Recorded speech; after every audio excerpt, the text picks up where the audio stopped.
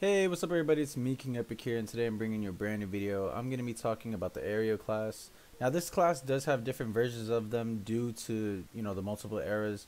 So I'm going to be talking mainly about the blasters and also the boost cards. But the boost cards are really the same, and the jetpack boost and the jetpack dash are really all the same. It's more or less the special ability that's different. So this video might not be that long because I only have to talk about a few cards, and then I only need to talk about really the special ability and the blasters. So that's really about it. But don't forget to follow me on Twitter at King Epic Gaming, and also follow my Instagram at King Epic Gaming. It would really help me out a lot. But anyways, let's get right into the boost cards. Currently I only have 2 because I don't have my aerial at level 10, so I would have 3 cards at level 10. But I'll be getting there as soon as I'm able to get Finn and Phasma on the 13th. So let's get right into it. We're going to go over the 2 cards that I'm currently using, Battle Hardened and Aerial Training. So Battle Hardened, of course, gives you that maximum health increase. I believe your health currently is only at 250 for Jump Trooper, Jump Trooper, Rocket Trooper. So it's not that much, but I think the maximum health increase could really help you out, because 250 health is decent. It's I think 50 more HP than the Heavy Trooper. And the Heavy Trooper is pretty, it takes a little while to actually kill them, but at least if you're a Rocket Trooper or a Jump Trooper, you definitely want to have a good amount of health to actually stay in the fight, especially when you're in those close quarter combats, because as the Rocket Trooper, you really just get into the combat, you try and fly in and fly out. So this card is definitely good if, you want that health increase, and I personally love that health increase, so yeah. Now we're going to go over aerial training. Everybody knows how I feel about these cards. Gain a small amount of health for each defeated enemy. Everybody knows I love this card. This card helps you out so much and actually could save you in so many gunfights. Personally, it's a main card that I love, and I'm so glad I actually got this card out of a crate. So I was able to equip this card, and it just helped me out so much with the Rocket or Jump Trooper, or whatever you want to call them. It helped me out so much with actually staying in the fight, getting into those dangerous scenarios, and actually being able to still stay alive and kill multiple people. Now these 3 cards, they're decent, but like I said, you already got those 2 cards. Now the 3rd card I would actually choose to have would actually be, I wouldn't want this card because it's alright. It's like the rocket launcher. You more or less use your blaster more than the rocket launcher, especially since the rocket launcher is it doesn't have as much of a damage. You actually have to really hit them, or just hit right where they're at, or else you won't actually kill the people. It's really annoying. They reduced the rocket launcher so much from the beta. So yeah, this card I would really not use it. I would not recommend this card that much. The improved jetpack abilities, recharge faster. This is a good card that I would have, because you're always using jetpack, you're always flying around here and there. But the 4-second reduction, it's kind of like the jetpacks already, they already have a good amount of like reduction to them. You can always fly around. It doesn't take that long for your jetpacks to actually boost back. So this card, I feel like, is not really that necessary. And this is where I come to my survivalist card.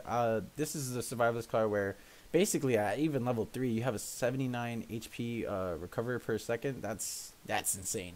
So I would definitely use this card third, and just have a card class of Battle Hardened, Survivalist, and Aerial Training. I think those 3 cards would probably be the best for Aerial. So if your Aerial's level 10, definitely equip these cards and start leveling them up. If you actually use the Jump Trooper, Rocket Trooper, B2 Battle Droid, whatever. If you use those, then definitely have these 3 cards. They will help you out a lot. Now we're gonna go over the abilities. So we're gonna be talking about, first off, the Clone Trooper. So the Clone Trooper jetpack, basically the jetpack boost and the jetpack dash. So the jetpack boost burst thrusters are used to boost the aerial upwards, well suited for traversing obstacles and evading danger. I'm sorry. So basically you could just fly up. On the jetpack dash, you could basically fly to the left, to the right, and sometimes diagonal. Kind of, I don't know. Sometimes you could do it. You can actually do it. You can use the jetpack dash and jump forward, and you can also jetpack backwards. So jetpack dash is a really good a really good ability if you're in one of those dangerous scenarios and you're like, oh snap, I got a jetpack backwards, or I got a jetpack like to the side or something like that, this card would really help you out a lot. Also, if you guys did not know, if you double tap circle when you're running, you actually jetpack a little bit. It's like a little it's a little thrust that it does, and it thrusts you a little bit forward or backwards and anything. It can actually help you out a lot rather than actually using your abilities, especially if your abilities on cooldowns. You just double tap circle, bam bam, and you're able to go backwards, forwards, to the side and everything without having to use your jetpack dash or your jetpack boost. Now we're going to go over the special ability, the rocket launcher. So the rocket launcher is standard for most of the jet troopers, and it's a simple rocket launcher, but like I said, they did reduce the damage on this, so you really need to be really accurate with the rocket launcher, because of the fact that even if you hit them like 2 or 3 feet from them, you probably won't kill them. That's how, like, I feel like the rocket launcher actually does need a buff or something, because it's just the fact that sometimes you hit, like, basically are so close to hitting them and they barely go out without a scratch. It's crazy. So I think this does need a buff, but personally, like I said, the rocket launcher is still good in case you could like shoot someone from far or anything. You can still get kills with this. It's a decent special ability for the jet trooper, but personally I love using the blaster more. Now for the clone trooper, I love his DC. He has a DC 17. It's the standard officer pistol, and he uses it on his kit, and it's just so strong. Actually, like, I feel like I kill people in like 2 to 3 shots from this blaster, rather than with the officer it takes a little bit more shots. But of course they do a little boost for the jet trooper, and boom, like people have seen me. I've killed like 4 or 5 people just from without even having to overheat. So this blaster is really good for the jet trooper. This is one of my favorite jet troopers, and that's really about it for him. He's awesome. He looks cool, but yeah, his blaster really makes him what he is, because that DC 17 is so strong. It takes down droids super fast. Now we're gonna go over the B2 RP rocket droid. So basically he has his wrist rocket. Like I said, the wrist rocket as well, it's kind of like the super battle droid, but the wrist rocket, like I said, you need to be very accurate, because you can't just shoot it and just hit them a little bit, like hit a few feet off of them, because you won't be getting the kills. You more or less just be doing player damage. So try and be accurate with the wrist rocket. And he does use his standard blaster, so I don't know what's the blaster arm, but basically it's the same thing like the B2 super battle droid, but he's a rocket droid now, so he gets to fly around. And you can also do the same thing with the thrusters, where you could go back, forward. All of them you could go back, forward, side, and everything with double tapping circle. Now we're gonna go over the rocket trooper for the First Order. He uses the SE-44C. Everybody knows how I feel about that blaster. The only thing is it's not modified, so you don't have improved cooling and rapid fire, so it does shoot at its regular, like, unmodified weapon. So it's a decent blaster, but for some reason I can't get as much kills with it. But still, it's a decent blaster, but I really prefer using the Enforcer with the flamethrower for the First Order, because everybody knows how I feel about the flamethrower. The flamethrower is amazing. Now we're going to go over the Imperial rocket trooper. The rocket trooper uses the RTC from the first game, and also the RTC is standard for heavies for the Imperials. But honestly, the RTC is really good. It doesn't overheat as fast as I think, and personally it's a really good, I love using the rocket trooper. The only thing is I love using the Death Trooper as well, so it's kind of like, I'm in between a rock and a hard place. So the RTC is really good. It doesn't overheat as much, and he has the rocket launcher as well, so it's basically a standard rocket trooper. Then we go over the rocket jumper. So the rocket jumper is the this is the Rebels. This is the Rebels rocket jumper. So basically she uses the A280. Everybody knows how I feel about the A280. It's kind of trash in my opinion. People use it and they do really well with it, but I just really don't like the A280. That's why whenever I'm playing as the Rebels, I really don't use the rocket jumper as much, and I don't even use the Wookiee warrior as much, because I said the Wookiee warrior is OP, and I don't use OP stuff in this game.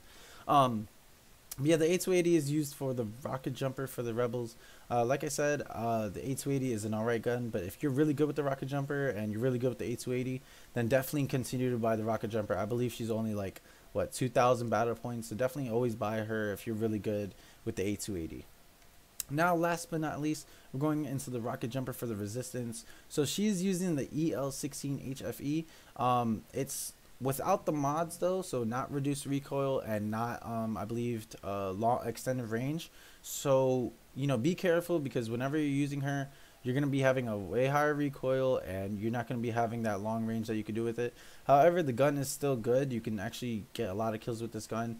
But whenever I'm using the resistance, I tend to always go for the heroes rather than the rocket jumper, because I don't know, I rather use the EL16 HFE on my assault that has modifiers rather than using the rocket jumper and having an EL16 that shoots up into the sky, not shoots up into the sky, but you know what I mean, shoots up like above the head 24/7, and it's actually really annoying. But I've seen actually people reuse the rocket jumper for the resistance really well, so don't get discouraged if you like using the EL16 even though it doesn't have any mods, and definitely go for the rocket jumper for the resistance. And that is about it, guys. I told you guys it was a short video. There's nothing really else about the rocket jumper I could really let you guys know, other than actually when I do gameplay video of showing you how to really use these classes. Now next I'm gonna be talking about heroes.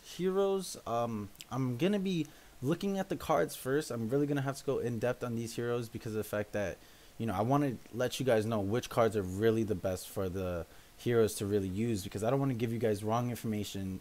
You upgrade these cards and then you're just like, okay, the hero just doesn't feel any better, like you didn't give me any good advice on these cards. So the hero guides might take a little while, so I might just start doing like gameplay or even reviews or something like that, so stay tuned in for that. But anyways, guys, I'm thankful for you guys watching the video. If this did help you out, let me know. And don't forget to like and subscribe. It would really help me out. We're about to hit 1,600, so hopefully tonight we can actually hit 1,600. But I'll see you guys later. I'm going to be streaming in a couple minutes, so hope you enjoy the video. And I'll see you guys in a bit. Peace. Never gonna say goodbye, no.